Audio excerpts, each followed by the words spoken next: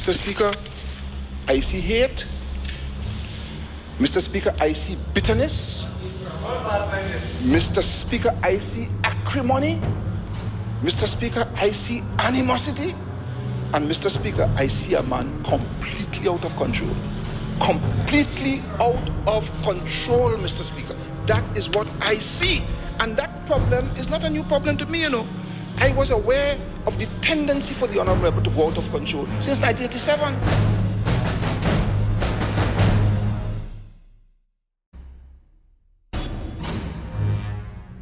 I went to the Prime Minister of Trinidad and Tobago in August 2003 as a Minister of Government in Trinidad and Tobago, a PNM minister, and told him that there was bid rigging taking place in Udicott.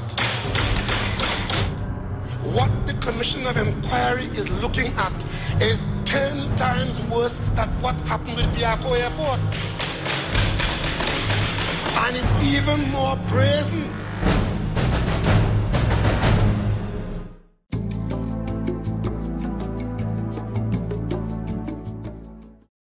A much-needed facelift for one of the Magnificent Seven, the Queen's Royal College at the Queen's Park, Savannah.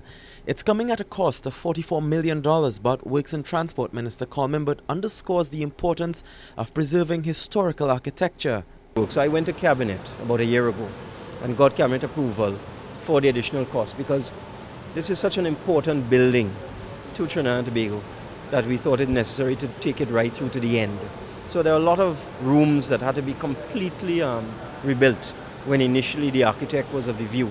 They just needed, a little bit of work. External historical specialists were flown in to remake the molds of the ceiling. Classrooms were redone to their original 1904 look. The clock was also recommissioned to operate as it did more than a century ago. Minister Imbert says adjustments were also made to stop a pigeon infestation at the college. The new hall is now air-conditioned so that the previous problem of pigeon infestation will now be a thing of the past, and pigeons do contribute significantly to damage to historical buildings. Education Minister Esther Lajard told the gathering of students, parents and teachers that the school environment and ambience impacts on how a child performs. There is a correlation between the quality of the infrastructure and student performance. In fact, research has shown that improvements in accommodation and the learning environment can impact student performance. For CNC3, I'm Kamal Georges.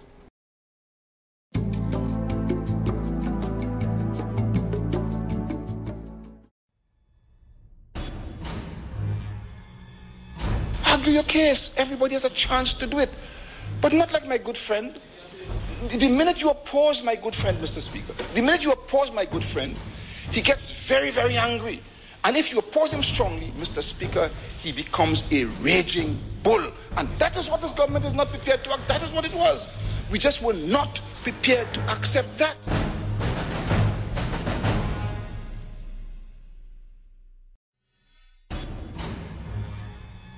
If this country cannot call to order its Prime Minister and his Cabinet and his political party to say we are not accepting that, then God help us.